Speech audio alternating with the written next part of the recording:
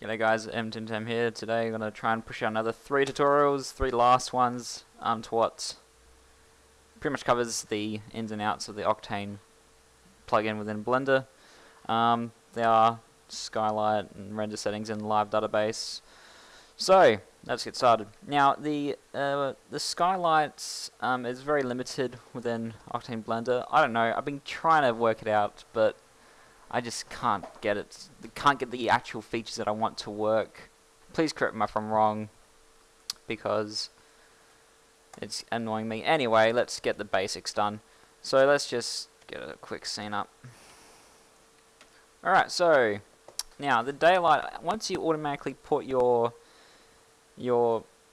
renders, your rendering on, it automatically goes to the daylight system, and since it's the first one there, then that's the first one we'll be using. So as you can see in the environment presets, in the environment tab there is daylight and texture. Here is the power, which is the actual power of the sun, stock standard. Here we have the important sampling. It's a new feature that's been put into better sample your scene and not make it look so noisy. Next we have the latitude. Changes the sun directions, and the latitude, longitude and latitude, sorry. And we also have the day and the month. So right now it is the 12th, it is the 23rd, and it is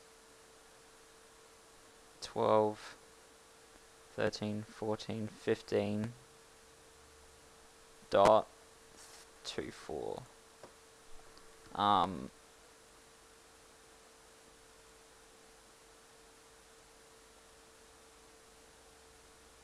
That is somewhat right, maybe.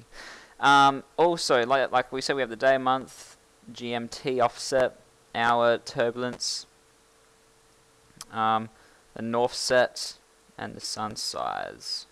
So pretty much the sun size pretty much softens your shadow to make it look much more realistic. I just found out we had this feature like last month, not even that, and I was like, oh, so that's where it is, finally. Also we have the model, so we have the old one, old one, and the new one, the yay one. We also have a sunset preset colors, or not preset, just the colors. Pretty much just stuffed it up now, but oh well. Now with the daylight type, we have the daylight system, and then we have the direction. So it's a different type of XYZ sort of control over it. I prefer the daylight system. Whatever works for you. That looks really cool. Okay, so that's the daylight system. The next one is the texture system, which is stock standard, mostly for nighttime scenes and you want to put your mesh-based lighting on. There's an option here to load textures, however, I just can't for the life of me get it to work. So annoying. Maybe it's because it's Blender based, but hopefully you can get it fixed. But anyway, you can change the color, the power and everything.